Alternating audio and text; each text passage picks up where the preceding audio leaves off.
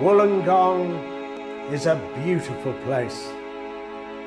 I live near rainforest. I live far from the rat race.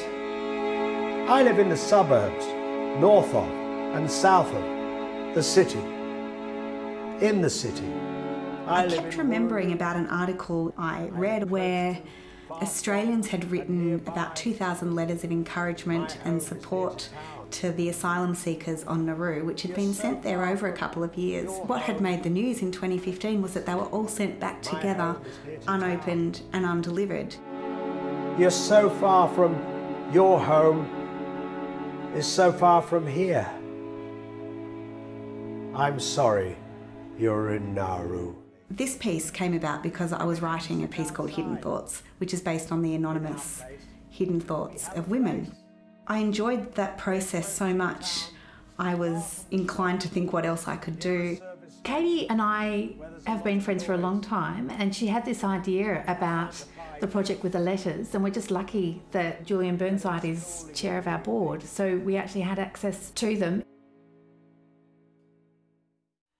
At the moment, winter is approaching. I've been involved in the refugee issue for quite a long time, and one thing became clear, which is that a lot of Australians were more able to respond to individual refugees than to the whole idea of refugees. But we can't. I managed to get hold of a list of all the refugees held on Manus and on Nauru, and I simply encouraged people to write letters to refugees, send them to me, and I would then send them on. It's been very good for the garden, especially as we've had some very dry years.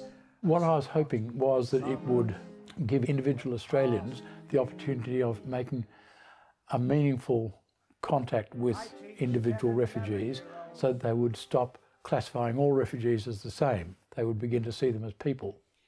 I am able-bodied and have the luxury of choice and have no... I love setting text, and I like setting text that's not necessarily something that's designed to be sung.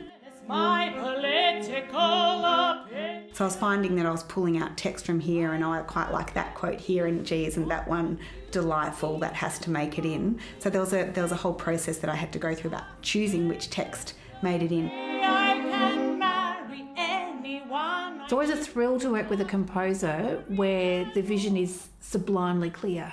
Marry anyone I choose. The moments where the string instruments need to mimic the voice, or the voice comes in on top of the instruments, that kind of synchronicity, it's quite magical.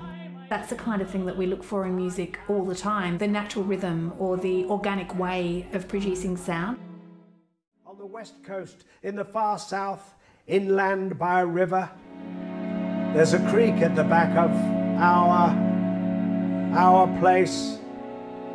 I live close to, far from, and nearby. The one earth we live on, that we all share. What's great about music is that it can cut through all the head and the chatter and go straight to the guts.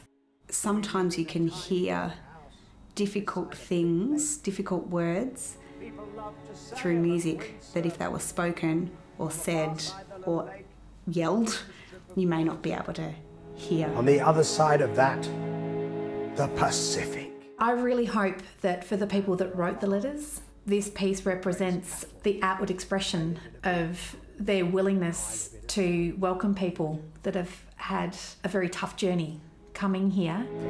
Here, the birds. It's meaningful to me to be able to have other people's letters brought forward into the public space.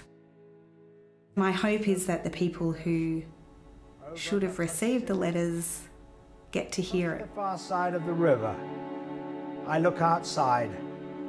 There are some clouds in the sky. I wonder what sky you were looking up at. It took me a few years, but I came across the idea that if you keep on trying, you might just succeed. But if you give up, you will certainly not succeed. So I just keep on going in the hope that it will make a difference.